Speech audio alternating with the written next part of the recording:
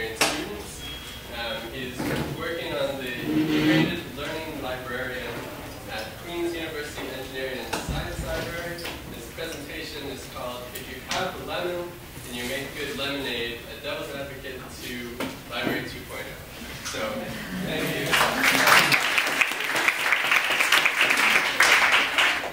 Okay, so probably you don't know me, I'm a PhD student here.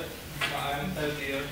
I'm a part-time student, so I just come here one month to see my supervisor. So my presentation today is mainly from professional perspective as academic librarian on Library 2.0. And I thought that would be something of interest to discuss this issue here as an academic librarian in a library school in the presence of academic librarians as well. So when I thought about the title for this presentation, I just found that we talk about technology, but can we implement this technology in a library setting, in academic library? An academic library, just talk about special libraries in the university, in the library in a university setting. So it's not a service-oriented unit, it's a service and academic unit at the same time. So we provide learning experience for students in addition to using the collections and the service we provide. So our main objective as academic library is to provide learning experience. So first of all, I'm Nasser Saleh. I'm new to librarianship. I've been in library, I did my master's degree in library science in 2003. Before that, I worked as an engineer. So I'm a professional engineer. I worked afterwards in information systems when the internet was booming. And then I worked with international development projects aiming to develop library and internet infrastructure in developing countries. I started my job here 2 years ago. So I have a mix of engineering and library science experience. And you probably find a mix of from engineering perspective to librarianship, which is something I really find interesting. So anyhow, my job now is probably new to academic librarianship. It's called Integrated Learning Librarian. And I have half my work I work for the library, and half of my work I work for the engineering school. So I'm co-teaching classes in engineering as a librarian. So I am the librarian in the engineering school and the engineer in the engineering library, which I really find interesting. So anyhow, so the argument we talk on this day, and even in the form of presentation, that we as an academic libraries face a lot of challenge. Whenever we go for a meeting, 2.0, we've been talking about 2.0 for 3-4 years now. And we always feel challenged how we can implement this technology in our settings. We feel that we're guilty sometimes. We don't have a fancy library catalog with an interface looks like Facebook. We don't have the capacity to students to tweet us and send us message when they have a reference question, but we have to tell them they have to send 140 characters for a reference question. So we think about this technology, how can we implement it in academic settings? Do we need the services? Are we happy with the service we provide now? What's wrong with the current services so we can actually look for those spaces to provide our services?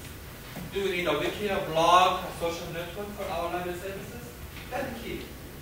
That doesn't mean there's a new technology, it's something we have to catch. When companies that provide the solutions, we make it's all business.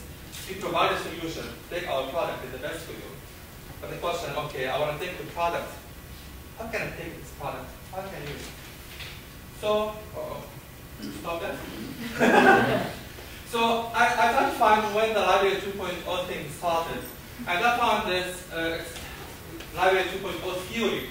That was in 2006, and talked about just implementation. Let's focus mainly on the traditional library model that we have. We have our OTAC, so we can actually have personalized social network around our catalog. We talk about emailing lists, blogs, wikis, and that was 2.0 theory in 2006. Does the theory change in 2009? Do we have the same theory? We didn't have Twitter at that time. As a liaison librarian, I'm serving 2,400 students, 180 faculty members, and I'm working with almost 190 staffs. Should we all tweet me? What if we tweet all the time? Honestly, I mean, I think about have my Twitter information. I'm ready to do this in addition to what I'm supposed to do. When we talk about theory, what does theory mean? We talk about librarianship as a profession. What these profession guidelines are. I'm an engineer, I know what the profession of an engineer does. what the profession of librarianship means. When we fight for our position as librarian, and you as a future librarian, especially in our library schools, okay, we don't share books anymore, that's fine. But what are the guidelines for our profession? We just use technology and implement it? That's the question. So I thought about a devil's advocate. I'm not against 2.0, but think about, reconsider thinking when you implement this technology, especially in academic library. And we talk about collaboration, participation, people talk to each other. How many of you on Facebook? I asked you this question again. Okay, the average user on Facebook has 120 friends. The new growing group on Facebook are 30 years and older. I'm not sure whether they fit in the millennial or Gen X or whatever. The question is, how many new friends did you make on Facebook? How many new friends? I'm not asking about the people you keep in touch with them. I ask about new friends. Someone you know, someone new. How many new friends do you have in Facebook? Hundreds. You hundreds. I don't know, myself I didn't have. I asked the students, for first year students, and actually 3 out of a classroom, 156, I made new friends. I said no. One told me that mom told him not to talk to strangers. So think about the idea of participation. You as a librarian, you like to talk, you like to argue. People don't have. Engineers don't like to talk. I work with engineers. Library conferences are always busy. The people just talk in the hall, you can't just get them in. Engineers conferences, they don't talk. They don't care. They all have the laptops and do business and do stuff. They don't talk. I checked out Wikipedia and we talk about this larger participatory environment we have now. Wikipedia, the English one, has 8.8 million registered users. How many of them are active contributors? 168,000 out of the almost 9 million.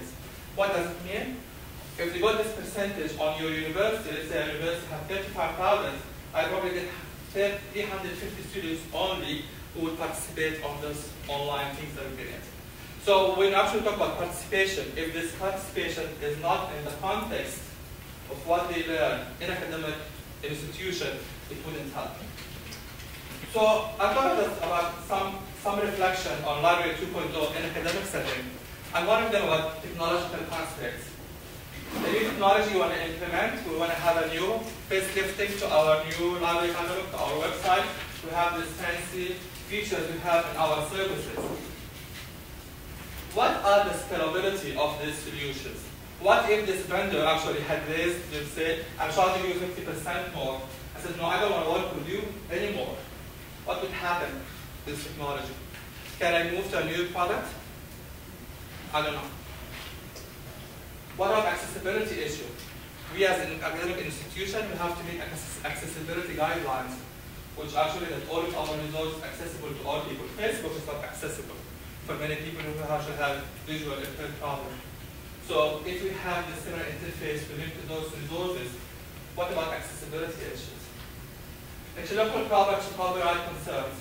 When users contribute contents to our library catalog, when they have comments, when they send links, who owns this content? Is it my content as a library or the user's content? What my legal studies as an academic institution within a guidelines of communications, what I should do when there's comments or book reviews or whatever I have. What about many things that I need actually to, as a librarian, I have to practice. I have to know how to be involved in my workload. Should I go actually every day and see what the new comments and actually be mentoring them, or just keep it unmoderated and make my library handle for everyone, if they contribute? That's the case.